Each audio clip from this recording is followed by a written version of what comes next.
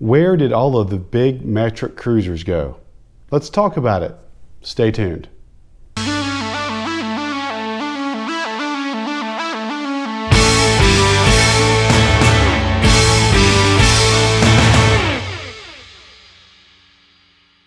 So several years ago, you had a lot of Japanese motorcycle companies that were manufacturing motorcycles that fit in the 1000cc or more big V-twin cruiser territory, or that were similar to a big V-twin cruiser, I'll say that. A lot of these manufacturers were competing for that large luxury touring bike by making many different offerings and many different styles, and marketing them to an American market to directly compete with Harley-Davidson, as there was no other domestic, real big domestic motorcycle company at the time. As the years have gone on, these bikes pretty much all disappeared from the market, save for a few exceptions like Kawasaki and Suzuki. So what happened?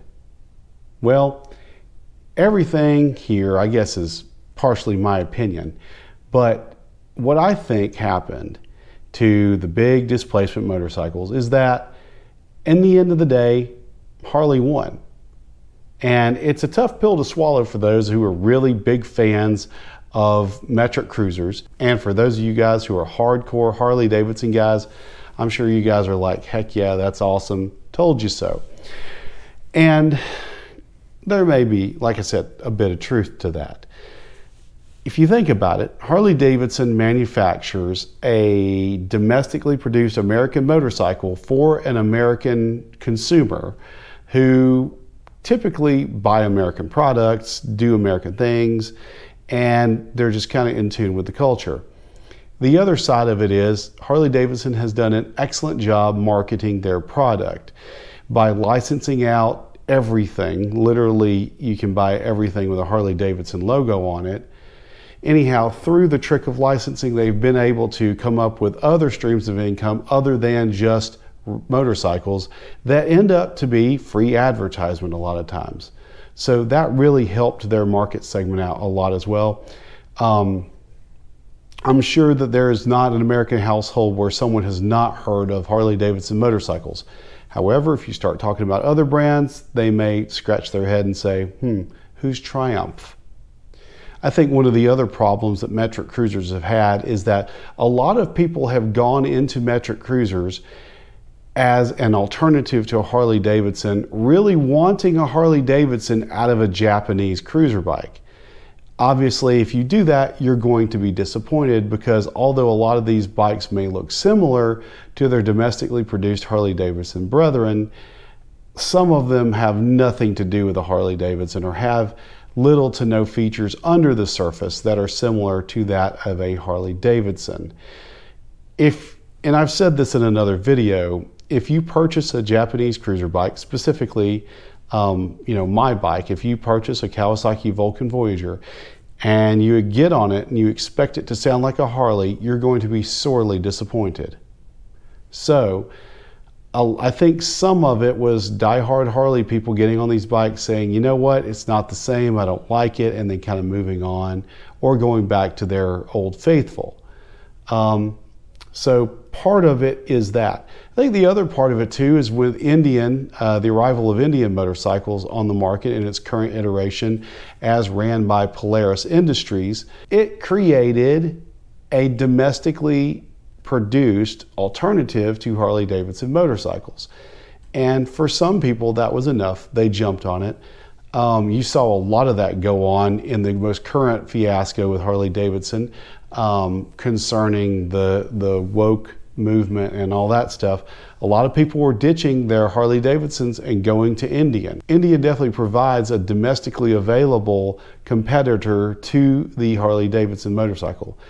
And if you're going to buy American, that's kind of, if you've already have your heart set on an American produced motorcycle, then you're going to go to Indian, because that's the only other game in town.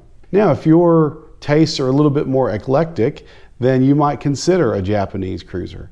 And there are plenty out there to choose from. But the market is ever dwindling on these motorcycles. A lot of people who are older, the boomers, are leaving this world, and the Gen Xers haven't quite caught up to the cruiser scene, or maybe they have. But so I think all in all, the reasons why we don't see any more large displacement, big old cruising motorcycles is, one, Harley-Davidson won the market share.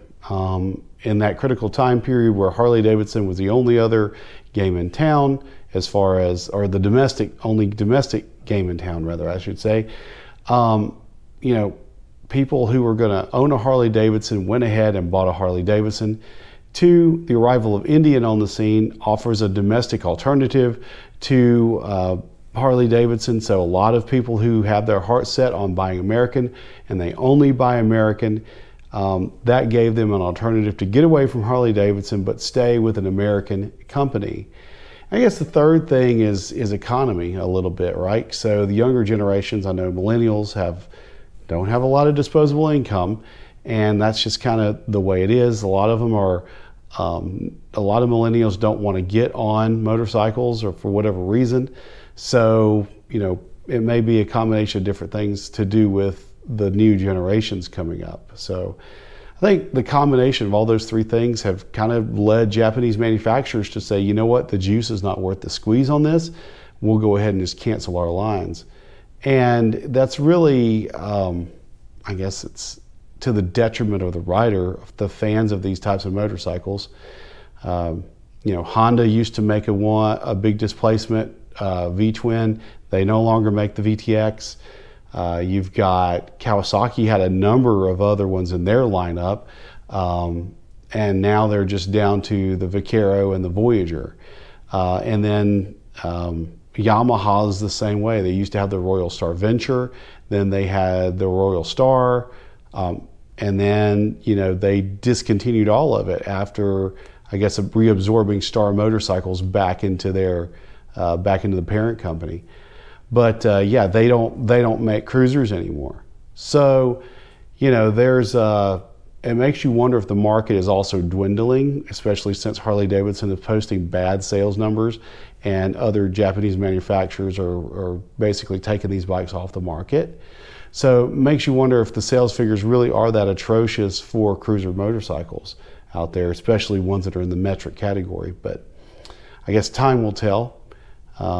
Hopefully that this is the beginning of a new set of models to be released, but I'm not going to hold my breath on that. I think the more viable thing is to just patronize the big V-twin touring companies that we have left and do everything we can to encourage these companies to continue to make these products, that there are passionate fan bases for them, to give us more alternatives. And I guess the last thing I would say is, if you're looking for a big V-twin cruiser and you don't want to spend a lot of money, or a cruiser or bagger, I guess I'm going to get cruiser or bagger, and you don't want to spend huge amounts of money, and you don't want to spend huge amounts of money, there are viable alternatives out there. Check with some of the other companies, but like I said, with Kawasaki, you got a couple good options right there. If you're looking at something like a Road Glide or an Ultra Classic or anything like that. So just something to think about. But anyhow, those are just my 2 cents. It's kind of what I think about the whole situation. Thanks for watching. We'll catch you guys on the next video.